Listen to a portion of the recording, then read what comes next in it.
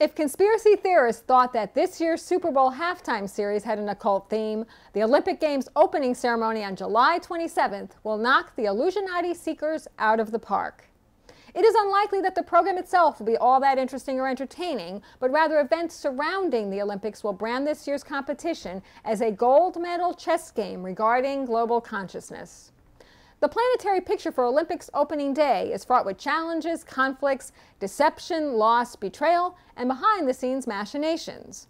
The overwhelming number of Gemini deception planets, shadowed by a moon, Juno, and Scorpio, a conspiracy marriage, all directed by the supreme magician Neptune, presage a movie with ratings that outrank all the Harry Potter ticket sales combined.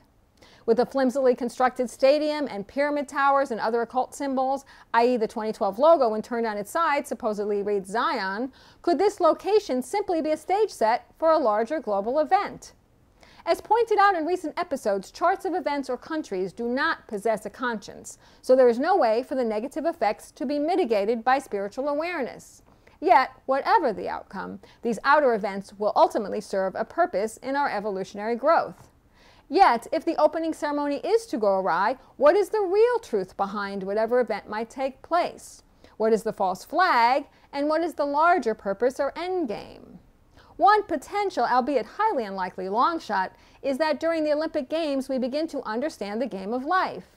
We've all chosen our respective roles. Most of us have forgotten our original purpose, and like the competition between nations, mistake our differences as separation rather than beautiful colors in the same prism stream of life. South Node in Gemini could allow us to release regressive stories of pain and suffering, those we were taught in our early stages of spiritual development, i.e. through organized religion. North Node in Sag speaks to understanding the reality of paradox on this dimensional plane, and the truth that unity obliterates any lie of separativeness.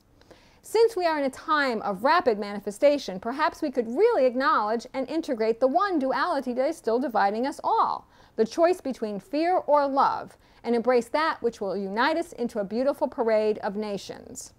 One World in Concert is our attempt to connect the varied threads of global community and thought.